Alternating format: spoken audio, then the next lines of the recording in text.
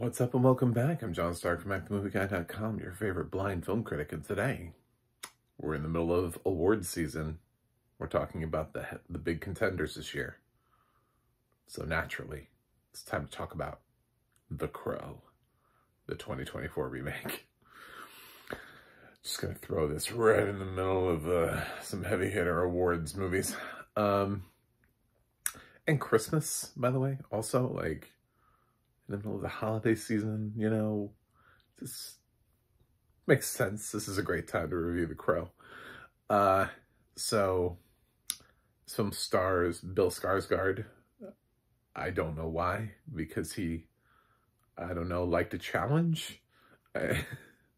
And twigs.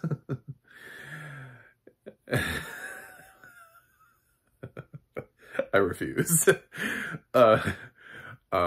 And Danny Houston are in this career ender of a film. And we will never see them again. So just remember them, write their names on tombstones and be like, who are those people that were in The Crow? I don't remember. That Bill Skarsgard had a promising career. Whatever happened to him? Oh, he was in The Crow. Oh. Yeah. That's what happened.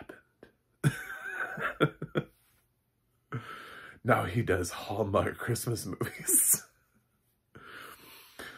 Guys, I don't know what to tell you. Like, I tried to think about this from like perspective. First of all, this does have audio description. Okay, so let's separate that. Maybe I can be a little bit more positive and upbeat here. The audio description of what's happening is very good. There was one little bit of description. I always love like attention to extremely violent and gory detail for some reason, but somebody loses their jaw essentially.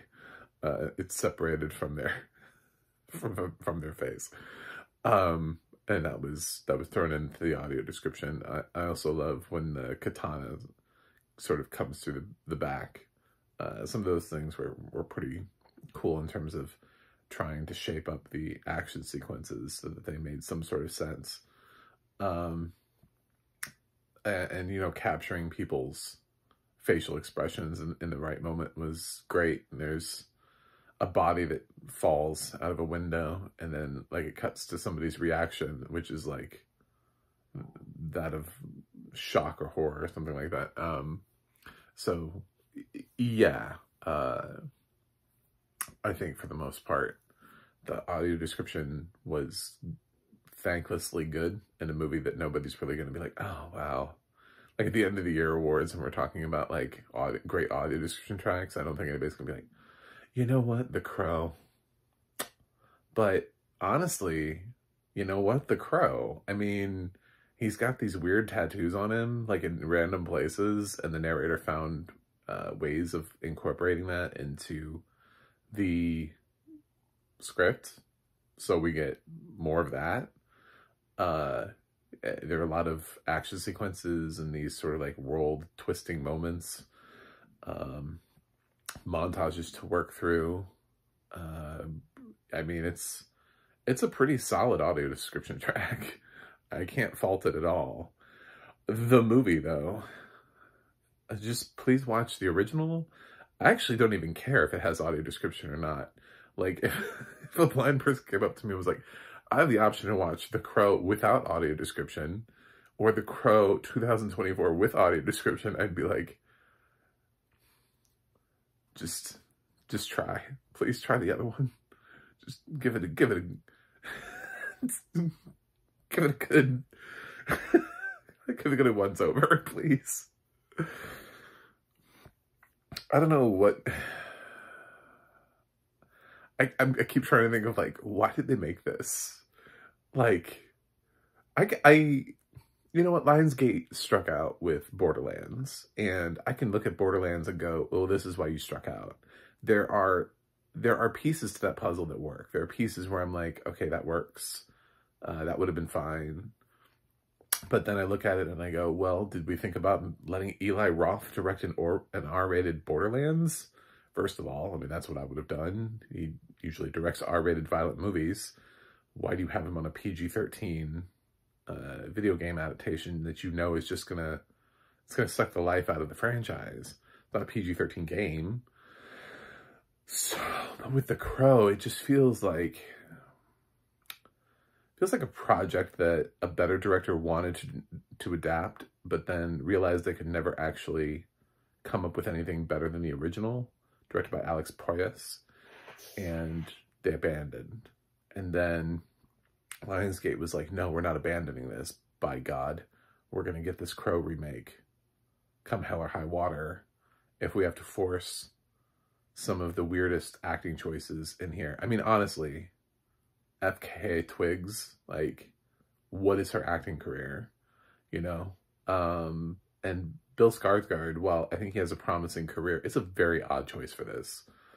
Brandon Lee was coming off of, you know, this legend of a father and trying to make this name for himself in sort of kind of like his own like action world. It's hard to be known as the son of Bruce Lee. And what do you do with that? But I think Brandon really pulled off a memorable and iconic performance, if for such a brief film career, you know, just like this blip in time. And almost a dangerous role to step into also, when you think about it, because it's like, could something happen again, you know? But Bill Skarsgård is in this. I don't know. He was fine in like Boy Kill's world and It, but he just feels so lightweight here. He feels almost too...